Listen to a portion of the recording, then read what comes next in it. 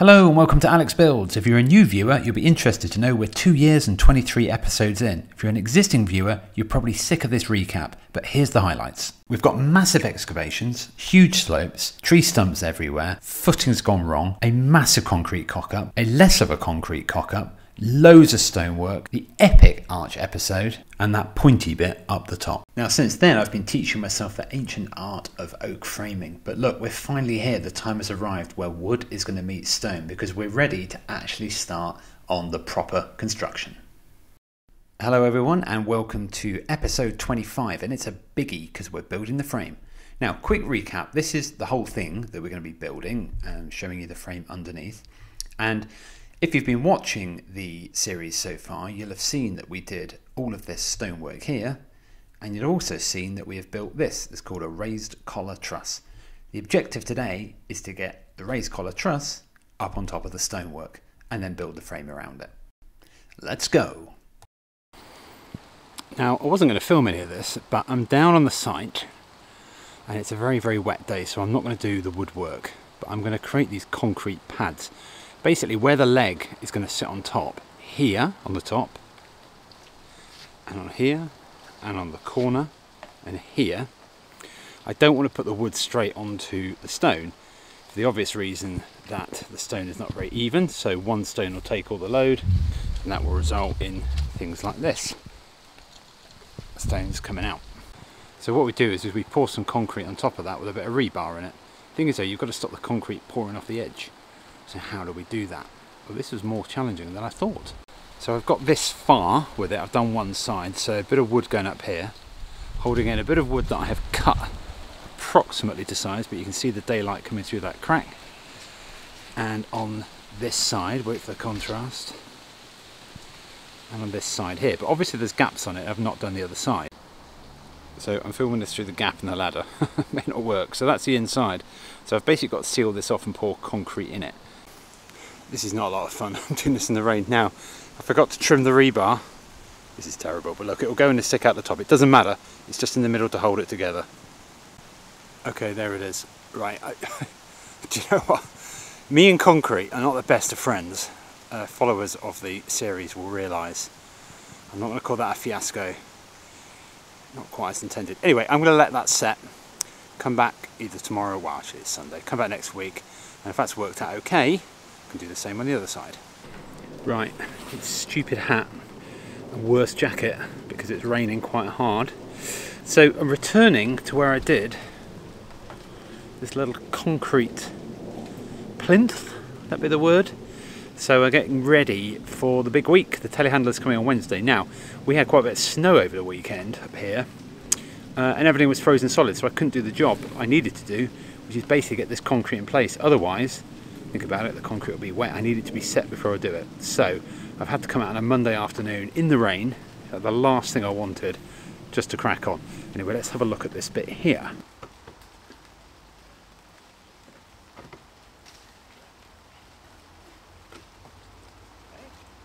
Yeah, it looks pretty good. I thought that might look really ugly actually, you know, and out of place, but actually I don't think it does at all. But as you've noticed, I've left like a 1-inch gap around the sides, and what I could do is I could face that off with a bit of the actual stone if need be, but as I say, hardly stands out. Right, I'm going to go for an extra big one here. It doesn't really matter how wonky this thing is, just as long as, you know, it supports the concrete when it goes in. Today, I've just got to tell you, let's just look around.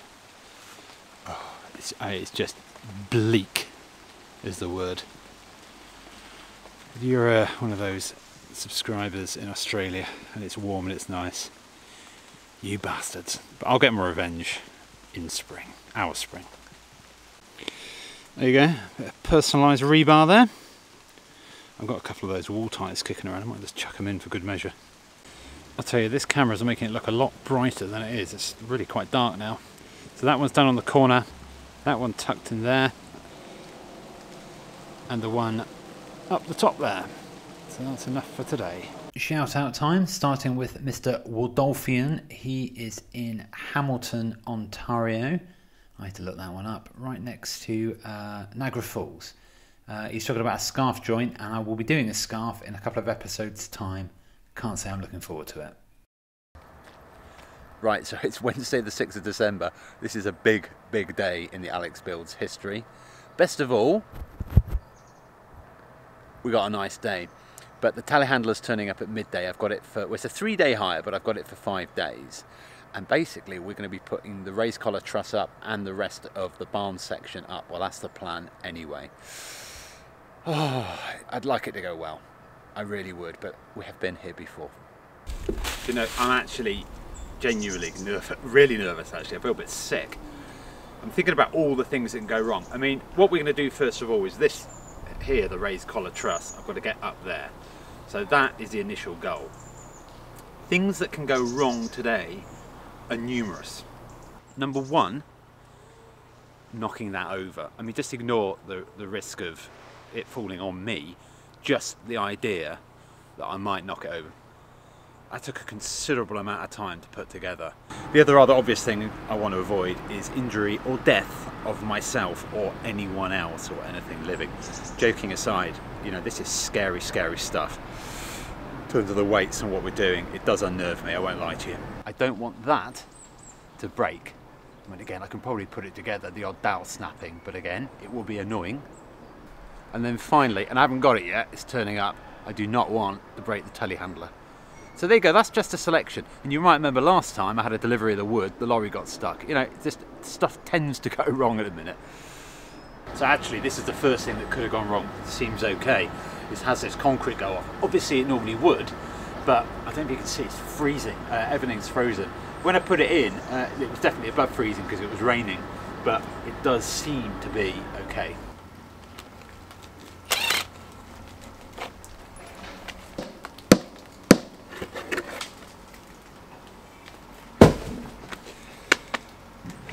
Okay, it's fine. With hindsight, it's really a bit narrow. I'm not sure why it didn't come a bit further, but look, it's sitting on these coins, which is what I want. I think it'll be fine. God, I've only been out for about 10 minutes just moving stuff. My hands are absolutely frozen, so I'll get the old gloves on. Right, just wait for the telehandler to turn up now. 11:30, so hopefully next half an hour. And then we can maybe make a start.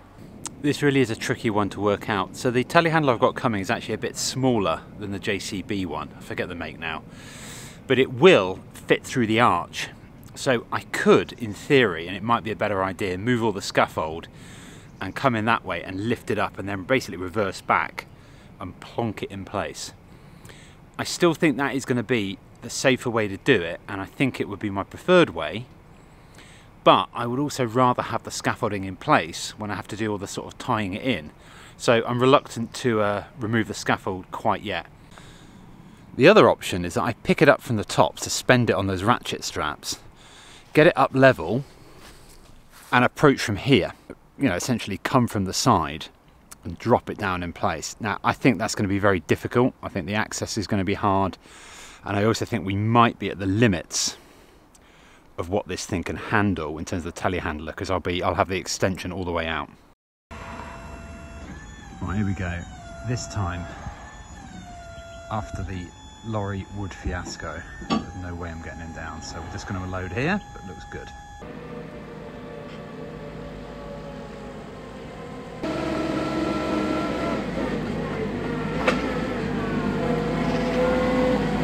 Right, daft hat is back.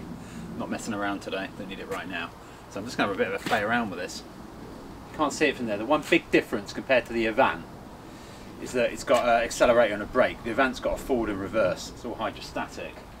So I need to get my head around that first of all. Let's just see if I can get it lifting and tilting.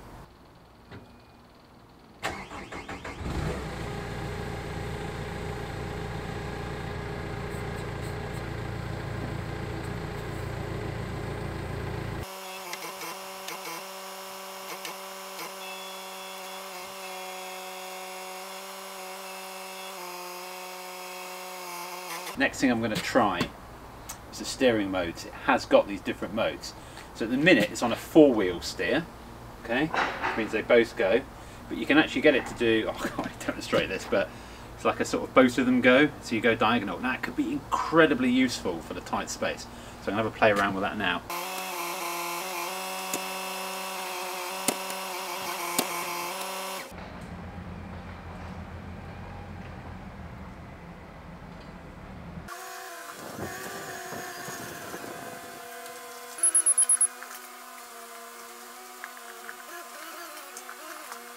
Right, I'm going to try an initial lift. Just see if I can get it up in the air. I'm not really confident about how I'm doing this, so let's just start with that.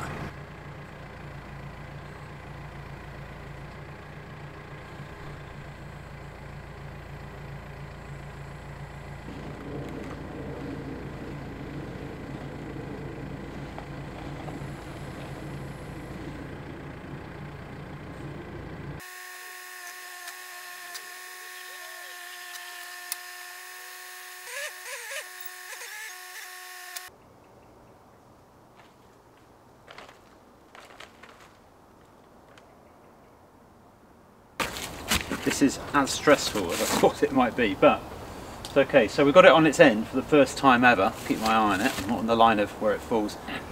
If it falls over, it's going to make a big bang. What I want to do is I want to get it out and lift it out, but I'm not comfortable lifting it on the straps. I'm already getting a bit of a tilt warning on the telehandler, so I'm at the capacity here. So that tells me I'm going to have to get the forks sort of underneath it or in there, one or the other.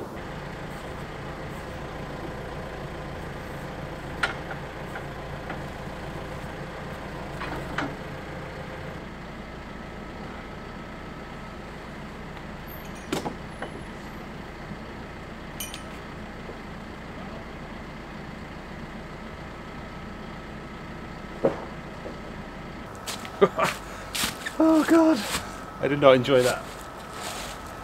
Didn't enjoy that at all. It's actually alright. I'll just check this is filming. God almighty.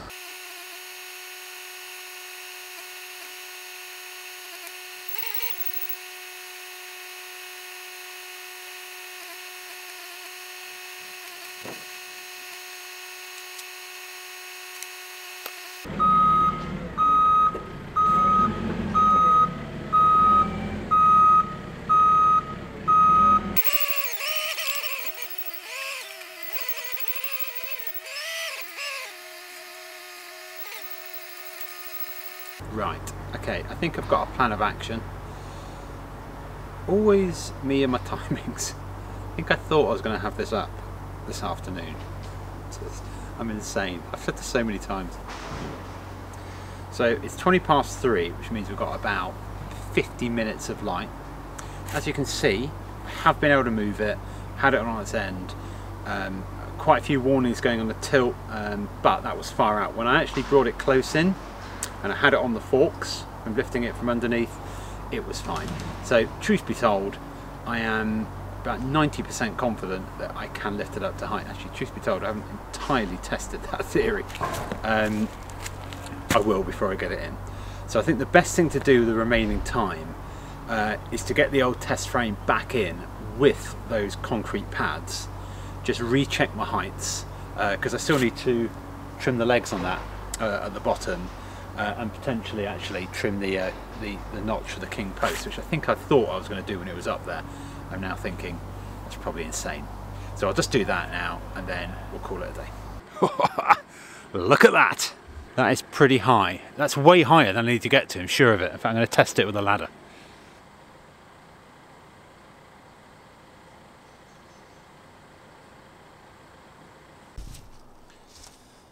Oh, it's been a while since I've had this up.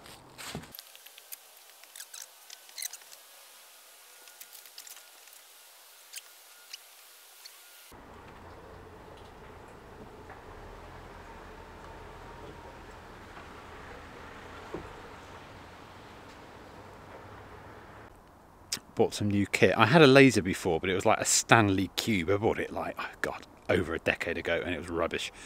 You can only use it in dusky conditions. Anyway, this is the Sigmund CM701. Very powerful, very good, and very green. I like a green laser, so I'm going to give that a go now at the top of the ladder. I've already got it in my eyes about 5 times. But I didn't read the instructions and I had it rotated 90 degrees, so I can't really blame the manufacturers for that one. But anyway, good bit of kit. Might put a link in the description, but I'll probably forget.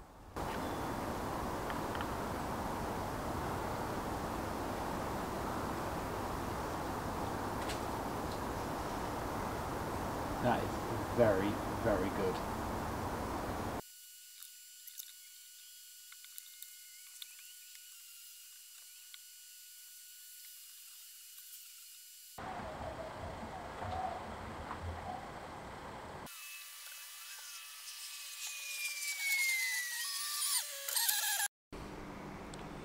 Right, it's day 2. If yesterday was cold and frozen, I would say today is wet and wild. So we've got the test frame up. Right, if you look at where the bottom of this comes in on the concrete pad, you can see that it's sort of within that by about an inch. And if you were to look at the other side, it actually overhangs by about an inch. It just tells me we're a bit off centre. The slight issue is when I come to cut the main one, the main piece of wood, the wood is actually thicker, but it's going to be thicker on the inside. So that means that we're going to have more of an overhang type problem. So what I'll have to do, and I might have to do a diagram here, is I think I'm going to have to cut the feet a bit lower on this to make it a bit wider. But that then means that where I cut into the king post at the top needs to come down a bit, and then that means that the diagonals are going to be set a little bit higher, which I'll have to offset for later on, probably by notching the purlins in, the side purlins a little bit, just to make them sit a bit lower. So there you go, there's the line I'm going to cut the feet onto, and I've made sure it all lines up by putting a bit of 2x4 all the way across, so it makes sure we are going to be flat.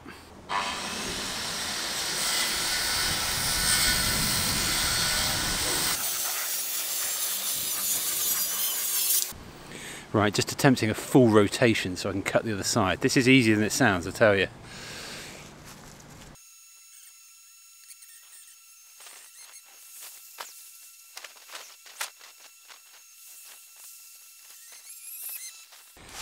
Well, I don't know if the camera's picking it up, but that lawn is getting really chewed up now. This is becoming my new risk, is that I get the loader stuck down the lawn. That really will be an issue. So I'm going to have to be careful. As soon as I can get out of this lawn area, the better.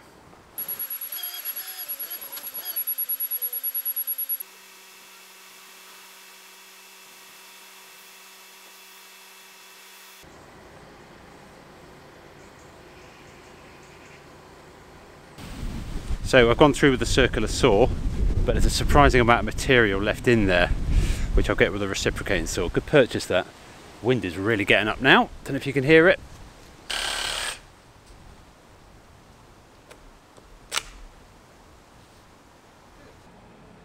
You're probably thinking, hey, this is going pretty smoothly, and it was, but you know what, there had to be a bit of a fiasco stroke crisis, and this is the start of it. Look how the tyres are digging in, and look how they're starting to slide, so this fear of getting bogged down is about to become quite real. So this little brainwave you're going to see was my idea to pick it up from the side.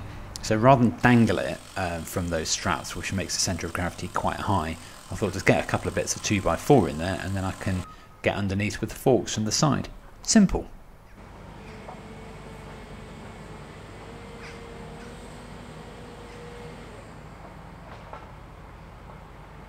As well as this getting really boggy and slippy, I think I might have slightly overestimated the strength of 2x4.